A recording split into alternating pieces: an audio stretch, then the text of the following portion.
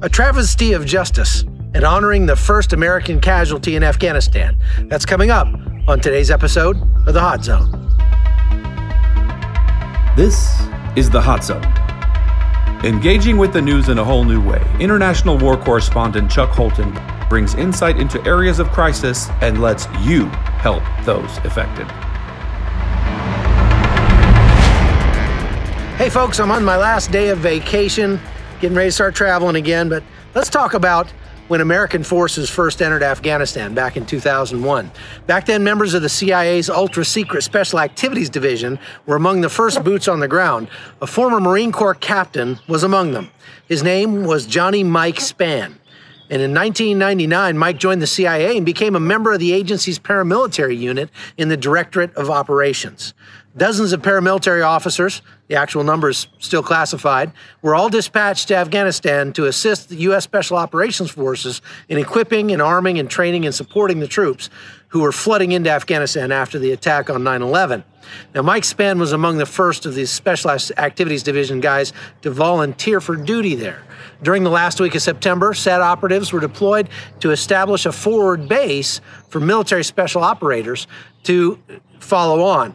Once on site, Mike and his teammates vetted Afghans for duty with the Northern Alliance and organized intelligence collection, analysis cells for operations against the Taliban and al-Qaeda, and conducted counterintelligence activities. Now, during the fight for Mazar-e-Sharif, more than 300 Taliban fighters surrendered and were taken into custody by the Northern Alliance forces, and they were imprisoned in the city's 19th century fortress there. But because the detainees had potential intel value on the capabilities and whereabouts of key Taliban kingpins, SAT officers were assigned the task of interrogating them. So on November 25th, Mike Spann and his partner arrived at the prison and began to conduct interrogations. That's how they discovered one of the detainees wasn't an Afghan at all. He was an American. His name was John Walker Lindh. According to Lindh, he was a convert to Islam and had traveled first to Pakistan and then Afghanistan with the intention of joining al-Qaeda. Shortly after being interrogated by Mike Spann, Lindh and his fellow prisoners overpowered their guards and murdered Spann with 2 gunshots to the back of his head, making him the first American casualty in the U.S. war on terror. Now, Mike Spann was 32 years old when he died at the hands of those murderous terrorists who had joined the jihad. Mike left behind a widow, Shannon Spann, and an infant son and 2 young daughters, one of which I became friends with a while back. Now, for his part, Lindh was one of only a few dozen to survive that uprising, and he was brought back to the United States and put on trial in federal court in February 2002. He pleaded guilty to 2 charges and was sentenced to 20 years in prison. Now, fast forward to last week, May 23rd, 2019. Lindh was released under early supervision. It was pretty contentious, that decision. And to talk about it more, I want to go over to my friend, former Delta Force commander and former Undersecretary for Defense and Intelligence under George Bush, my friend, General Jerry Boykin. General Boykin, it's good to see you again. I wanted to talk to you today about this John Walker Lindh getting out of prison and how you feel about it and what you know. Yeah, hey, it's good to see you too, Chuck. And, you know, the fact that we are releasing a guy that turned on his country, that actually fought with the enemy, that actually is probably responsible for unknown numbers of deaths and injuries of Americans, it's just bizarre that we would release this guy early. And I think that if you look at the laws of the land, what he did is probably punishable by death. Oh, it's treason without a doubt. And not only that, but it sounds like he's unrepentant at this point. Well, he is, based on what the reports are that are coming out, that he has been very unwilling to recant his earlier condemnation of America, and that he still is calling for basically jihad. He's calling for evil to be perpetrated against the United States. And we're going to let this guy out. I guess he's been there and they're letting him go on good behavior. But then stop and think about the people that have fought in Afghanistan honorably that are in jail today and are being, jailed for long-term sentences because they killed a Taliban or they killed a Al-Qaeda and under what was considered questionable circumstances. I think this is a miscarriage of justice. It's a travesty. And I'd really like to know who the judge is that allowed this to happen. Yeah, for sure. Now, that sort of begs the larger question, too, of what do we do with all these people? I've been talking with our friend Dave Eubank, and, you know, he's in Syria right now. You just came back from over there, and he's, you know, at these camps where we've got 70,000 ISIS wives and children. There are thousands and thousands of ISIS fighters in detention over there, and the Syrian Democratic Forces, the Kurds, don't have the funds to continue to support these people. What do we do with these massive numbers of enemy combatants, and especially the ones who we are very sure are going to be a problem in the future? Yeah, well, first of all, I so appreciate the Kurds and their willingness to fight in support of, you know, American values as well as, you know, their own individual values. And they have been very successful in rounding these people up and getting them off the streets and getting them out of the fight. Now they have a problem. And I think this is where some kind of international relief effort has got to come into play. I'm not advocating turning anything over to the UN.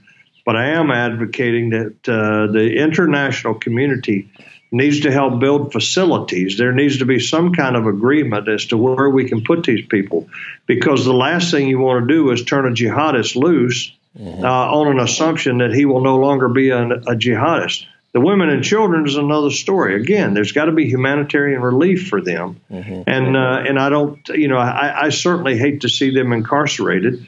But the men, you got to have an international program that will keep them detained for an indefinite period of time, because they are not going to change their stripes. Yeah, they're not. And we've still got guys at Guantanamo, and I think that we ought to keep that open and even expand it. I've been down there, and you've probably been there as well. It's not terrible conditions for considering the kind of people that are getting put down there.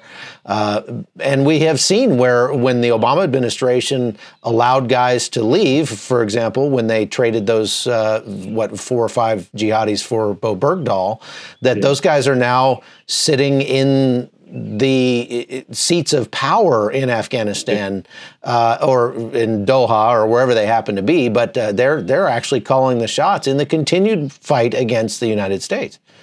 Yeah, and their calls have been intercepted right back to the same terror networks that they came from when they were captured. And we know, and we knew basically anybody that knew anything about the terror networks, the jihadi networks, knew that when we released these people, they were going to become, first of all, heroes among their peers in the terror networks. And then secondly, they were going to get right back in the fight.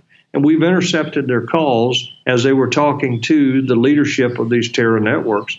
So we know they're back in the fight. That was a bad trade. That was something that previous administration did things just like releasing John Walker Lindh now, that were totally unexplainable and hard for me to understand. So do you imagine that President Trump might do something or could do something to reverse this or to change it? Well, you know, you've seen Mr. Trump respond to these kinds of things before when he gets enough support from the people.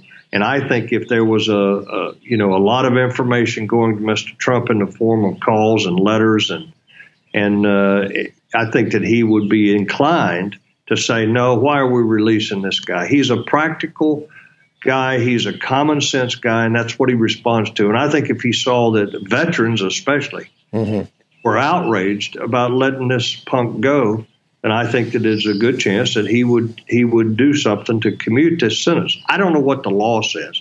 I don't know whether he has the authority to do this, but I would assume that he does. But I think that enough pressure, I think he would reverse this. Right. So If we talk about the culpability this guy has, I mean, we look at he was there when Mike Spann was killed, the first American casualty in 2001. I've spoken with Spann's daughter. She's outraged by this. She can't believe that here it is, not even 20 years later, and he's already being released. And actually, she fears that he poses a threat because of his statements, because of his unwillingness to say he was sorry for this or anything. And I think just out of respect for the sacrifice of those Americans, it probably would be the best thing to keep him. Actually, as Jocko Willink likes to say, maybe instead of sending him to Guantanamo, we ought to just send him to hell where he belongs. But unfortunately, we don't live in that kind of a society anymore.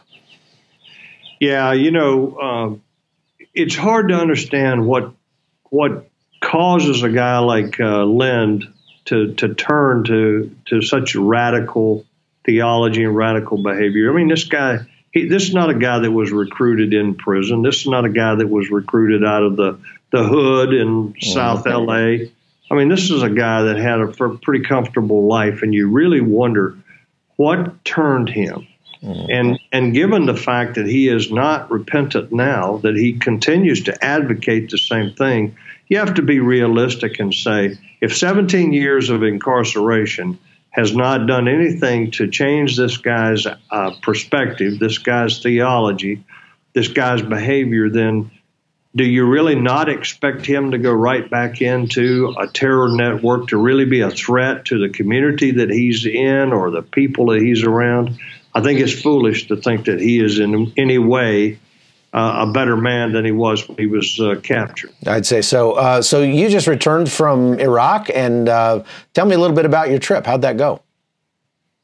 Yeah, it was a good trip. I was there right before they ordered the evacuation of the embassy. And Chuck, it was we were up with the Kurds up in Erbil. You've been there many times, and we were there in Erbil, and the first thing that strikes you is that Erbil is a very nice kind of a modern city. And when you look at the rest of Iraq and you look at Baghdad and so forth, you say, well, my goodness, here's an oasis in the middle of a desert, But the Kurds were most hospitable. And as far as I am concerned, the Kurds are some of the strongest allies we've ever had. They fought with us when we needed them. And then we've abandoned them, which is, I think, a real black mark on our record. And the Kurds said to us, we met with the prime minister, among others, and the prime minister said, listen, we want to be your friends all the time, not just when you need us. And what we did after the first Gulf War is we walked off and left them after they fought with us. And then we did it again in 2011. And here's what we did, Chuck, and this is one of the things that I really blame the previous administration for. When we left in 2011, rather precipitously, we said, we will supply you arms and materiel. Well, guess where that arms and materiel went? Oh, it went to Baghdad. For the Kurds, it went to Baghdad. Yeah. Now, what did Baghdad do with it? They gave it to the Shia militias. Yeah. And the Shia militias then attacked Kurds with materiel that we had promised to the Kurds and wound up given to the Shia militias through the Baghdad government. Yeah, it's almost like saying that we're going to support South Korea by sending arms and weapons to North Korea. I mean, it just doesn't make any sense. That's right. And that's, as far as I'm concerned, we owe the Kurds. And we ought to be fighting for a homeland for the Kurds. They've got Kurdistan, which is a semi-autonomous region. They don't have the kind of authority that they would have as a sovereign nation. They don't have the kind of freedom they would have as a sovereign nation. Look, the Kurds should have a homeland. Yeah, I mean, if I was president and had my way, we would shut down Incirlik tomorrow and move it to Erbil in a heartbeat. I totally agree with you. Yeah. And I'm not advocating that we create a homeland in Turkey, but I'm advocating that area in northern Iraq that is called Kurdistan today should ultimately be a sovereign nation. I agree. Well, thank you for your time, General. It's good to see you again. I hope you have a good day, and we'll get you back on again soon. Hey, Chuck, it's always good being with you, bud, and I'll talk to you later. Okay. Well, that's all I've got for today, folks. Go back and peruse the last 123 episodes of this program. We've brought you some absolutely powerful interviews with some very high caliber guests. Now, if you've been watching the show, you've heard a lot of the news before it broke in the mainstream media. I'm busting my hump out here to bring you really good content that'll make you smarter about the most pressing issues of our day. So if you're enjoying it, do me a favor. Go subscribe over at iTunes or Podbean or YouTube. And for $3 a month at patreon.com/hotzone, you can be part of the inner circle and get lots of cool extras. So go do that right now. Only takes a second, and it's really encouraging to me. So thanks for watching. I'm Chuck Holton, and this has been The Hot Zone. The Hot Zone is produced by Amy Holton and Livefire Media. Copyright 2019.